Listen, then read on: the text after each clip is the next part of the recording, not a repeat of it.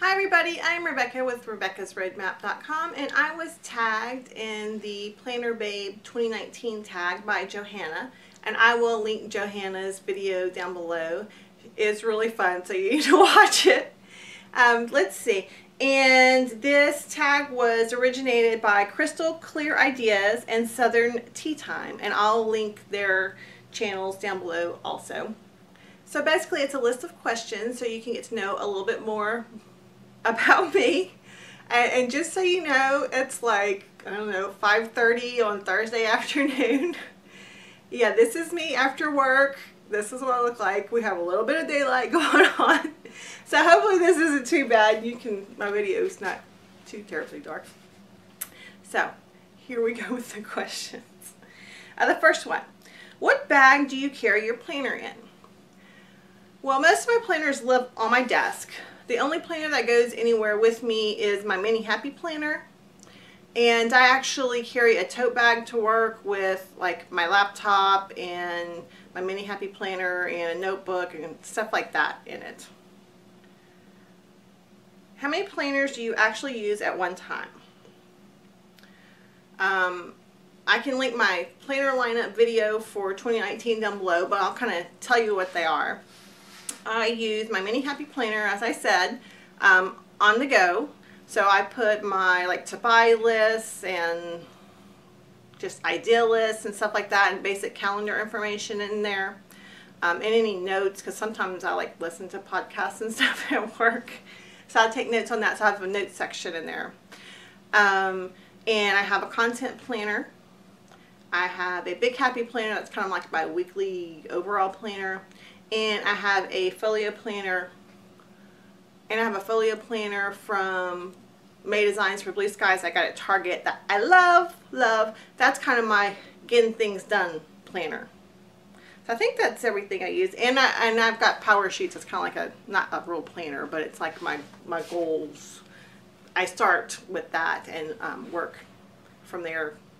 To my planners with my goals. Let's see. What is your planning routine? I've tried to plan on Sundays because I think most people plan on Sundays. But since I work full time, I actually work a lot on Saturday and Sunday, like on my YouTube channel and stuff. So I found that actually Monday afternoons work really well for me. And I pretty much like quiet. I usually have, goats and dogs and stuff in the background. That's enough noise for me, but I don't like to have a lot of music and stuff while I'm thinking. Now if I was doing something creative, that would be a little bit different, but while I'm thinking and trying to figure out what I want to do, I like quiet. Let's see. What snacks do you eat during planning? I'm not a big snacker. I have been in the past, but I have broke myself from the habit. But let me show you my favorite snack. This is a Go Raw Super Raw chocolate. It's like 32 calories. Yeah, 32 calories. You can have a piece or two of this and it's not like crazy. So I'll have 1 or 2 of those a day, and that's about the extent of my snacking. When did you start planning or get introduced to the planner community? Let's see. I probably started planning during high school. I always had like an academic planner through high school and college, and I carried that on when I started working. I had an old Franklin Covey planner that sat on my desk at work for several years. Then I stayed home with my kids for a little bit, and I kind of got out of the planning. Let's see. I'm trying to think. I remember, I can't remember what year it was, but like when Erin Condren first started getting popular. Yeah, I really wanted an Erin Condren, and that's probably a little bit before Happy Planners came out. So I don't know what year that is. If y'all do know what year that is, hit it in the comments down below and let me know, because I don't remember.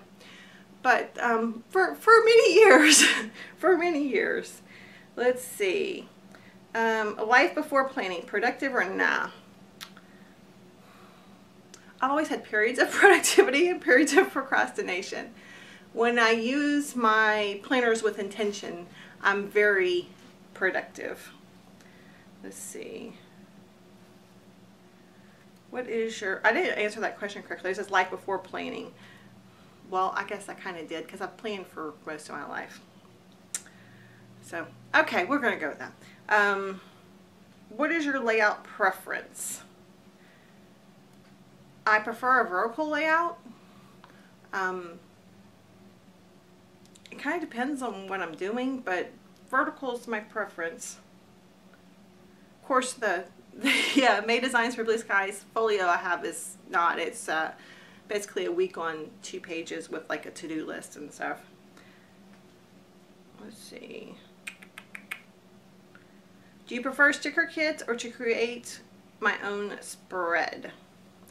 I haven't truthfully ever bought sticker kits. I don't know why. Maybe because I already have so many stickers of my own that I feel guilty buying more stickers. But I like the little dollar sticker books from Michaels. Those are kind of my speed. I just like to find stickers when I'm out. And usually when I'm on vacation or going somewhere new, I always try to find stickers that kind of remind me of that trip or location or whatever, kind of tag into a memory. Let's see. Do you prefer spiral, disc, or journal style planners? That's a hard one. I actually prefer spiral planners in most cases for like everyday things because I can flap them and I can flip them over and lay them flat, and that works much better on my desk. I guess I can do that with the disc planners too, but I like 5x7 spiral bound skinny. I'm real comfortable with that. And that's what I'm actually using for my content planner. But I do like the Happy Planner, like the disc bound, so I can add stuff to them. And I like to have the disc bound when I'm like in notebooks and stuff like that I know I'm going to add stuff to. What is my favorite planner supply? I like the Sharpie pen, and I like the RSVP pen. I guess that's more than one, but pens, I guess, is my favorite supply. Followed closely by stickers and washi. What is my favorite area to plan? I like to make kind of big plans. I'm really good at making big plans, not so good on execution sometimes. But this year, and I guess towards the end of last year, I'm really enjoying planning my content. That's not one of the things listed, but that's what I'm enjoying planning. Any funny planner stories? I have a very funny planner story that made me cry. It's funny now. Okay, so I told you I really wanted an Erin Condren planner when they first started getting really popular.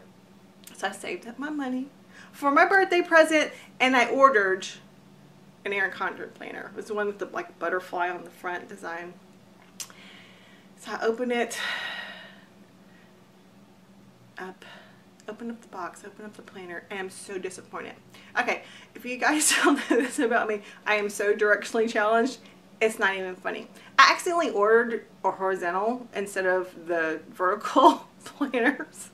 Yeah, I ordered the wrong one. I was devastated. It was bad. I ended up using it and liking it, but you know, the whole time I looked at it, I'm thinking, you know, I ordered the wrong one. Let's see. Wild card questions. What is your favorite planner tool? I'm really liking the Happy Planner punch, so I can punch out little scrapbook paper squares and glue in my planner. I'm liking that. What is your planner goal? My planner goal is to get stuff done. And that's, I think, the goal with any planner. But to meet my goals for the year, to use them as a tool so I can get things done in my life that I want to get done. Help me keep on track. And tag a few planner babes. Alright, let's see. I'm going to tag Deidre with Paper Crafts and Planners. And I'm going to tag Stephanie with Autism Mom Plans. If I think of anybody else, I'll tag them down in the comments below. But those are the two off the top of my head that I can think of. And I just want to thank Johanna again for tagging me, and thank Krystal and Southern Tea Time for hosting this tag. Anyway, I hope you have learned a little bit more about me, and I thank you for taking the time to watch my video. And I will see you next video. Bye.